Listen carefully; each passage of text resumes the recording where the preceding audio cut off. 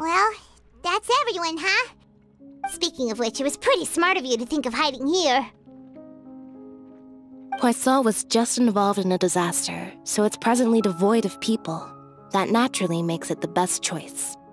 And here you are drinking tea like it's the most natural thing in the world, huh? That's what families should do. Sit and enjoy a leisurely time together. It's nice to enjoy tea here, you know?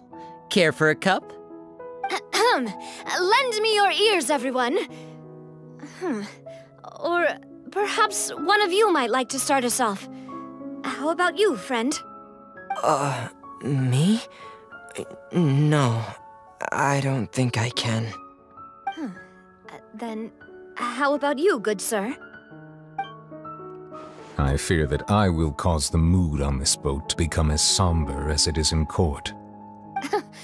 Well then, I guess we're lucky we've got a local like me to organize things. Wonderful, the spotlight at last. I guess I'll be facilitating things from here. That was a little long-winded, don't you think?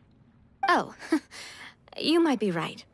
Anyway, to cut to the chase, our friend here, the Traveler, has brought us together to discuss something. As for what that is, well, let's start by saying that we'll be pooling our efforts together to create a series of traps. Oh, how intriguing. Well, it's just an expression, really. One that I just learned from Chlorand, and used on the spot. So, let's invite her to explain in detail. A round of applause, please.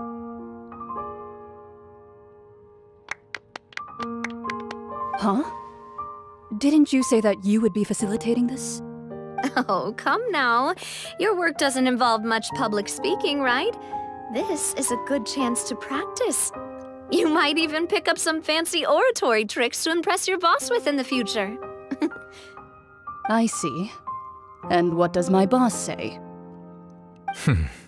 He is glad that you consider him your boss. Do go on.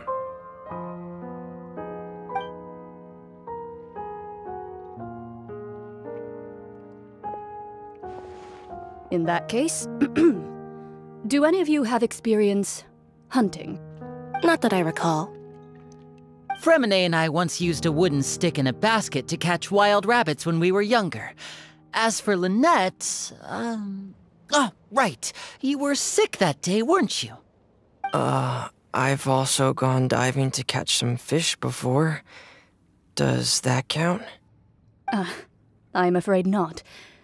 You may or may not have heard, but Fontaine once played host to a group known as the Marechaussee Hunters.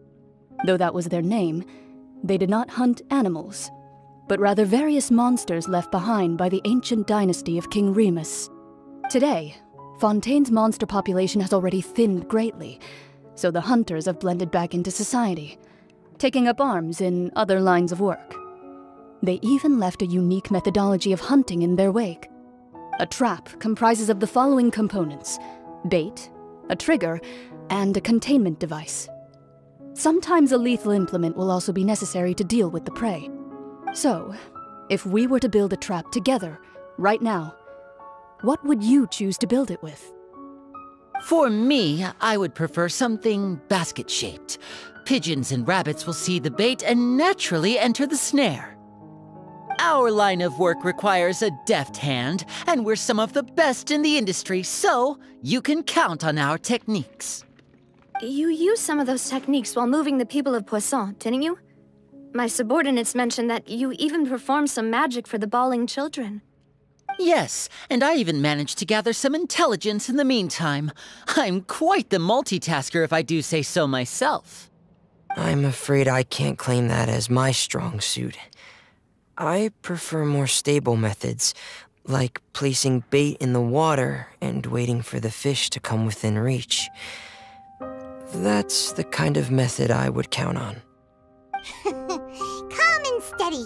Exactly the kind of person who would catch loads of fish. And I can be their assistant. With discretion, I'm sure. I'd probably use some sort of mechanical animal. Papa once bought me some small clockwork squirrels, mice, and such. When placed in the forest, they can attract others of their kind. I remember that you liked those too, didn't you? I did. And that would be a good way to go about it. If they're realistic enough, animals of the same kind will follow them all the way to the trap. What about you, Monsieur Neuvillette? I fear I do not have any related experience. That makes sense. You usually solve problems directly, without the use of any such tricks. But I do have one more question for you, monsieur. If we were to create a trap now, how would you design it? I would like for it to be effective, but bring no harm to the prey. A more gentle trap would be ideal. Kind, as always. However, our intention doesn't necessarily change the containment device and the type of implement we need. If we wanted to kill the prey in one strike, we would need a powerful implement. However, that also goes for prey that must be captured and safely contained. Wait, why's that? Only a hunter who's a true expert at subduing their prey can snare it without harming it. The line that divides life and death is often exceedingly thin. So are we going hunting together? Huh. We hadn't thought of seeing ourselves as hunters. It kinda works, but maybe it's still not the best metaphor. If our means of capturing and dealing with our prey is to put them on trial, then the hunting metaphor is actually quite accurate. But we shall require much more courage than any hunter to judge a god, a being whose seat is an exalted throne.